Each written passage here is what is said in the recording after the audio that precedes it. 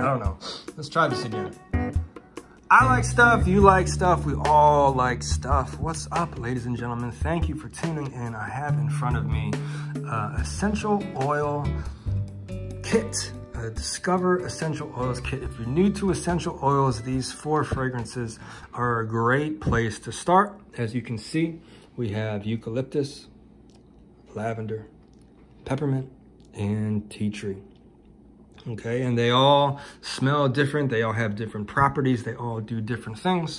Let's take a look at the back real quick and just kind of see what we're getting ourselves into. It says that these are pure essential oils. They're authentically verified. They're not synthetic and they're not tested on animals. Okay, so pretty cool stuff. The most important thing, obviously, is that it smells good. So what you're gonna do when it's time is you're gonna open the tops and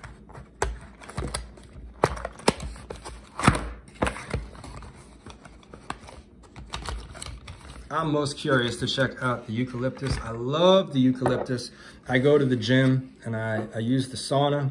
And sometimes people will bring the eucalyptus and they will just kind of sprinkle a couple dabs on the radiator and it will permeate through the sauna area, and all that smelly sweat will go away because this will overpower. So this is a great natural deodorant. It kind of, I don't know, it's difficult to describe how it smells. I don't know. Ooh, I smell it already.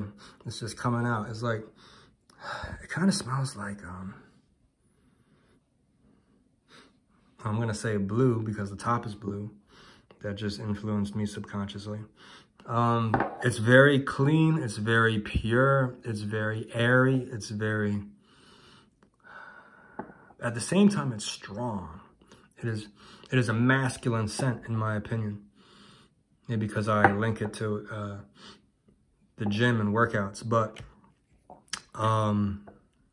that's great. This particular top, I noticed that all the essential oil companies kind of have this particular top, and it's kind of a pain because you'll flip it over and it'll take, if you don't, you have to, it's like Heinz ketchup a little bit. It's like good things to come to people who wait.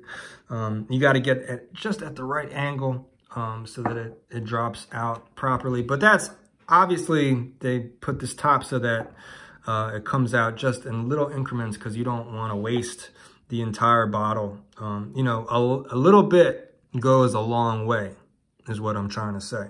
So that's the eucalyptus. There's also lavender. Lavender is very relaxing. It's more of a feminine scent, in my opinion. But if you're trying to go to sleep, even if you're a guy, you should give it a try. Peppermint.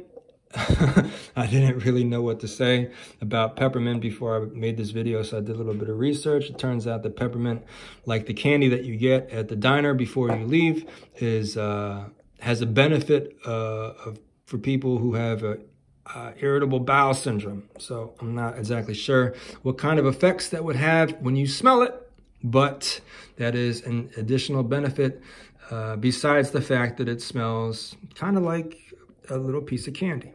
The tea tree oil, I have tea tree deodorant, and it's a very clean, fresh scent. It's kind of neutral. It's not masculine. It's not feminine. Actually, I would probably say that it's more on the masculine side. But it is a very detoxifying scent. So if you're trying to clean up the smells in the room and you don't want them to have an odor necessarily, like just say, for instance, like something's funky in the room and you're like, man, how can I neutralize this? And you don't want it to smell like lavender. You don't want it to smell like peppermint. You don't want it to smell like eucalyptus. Probably tea tree is a good way to go.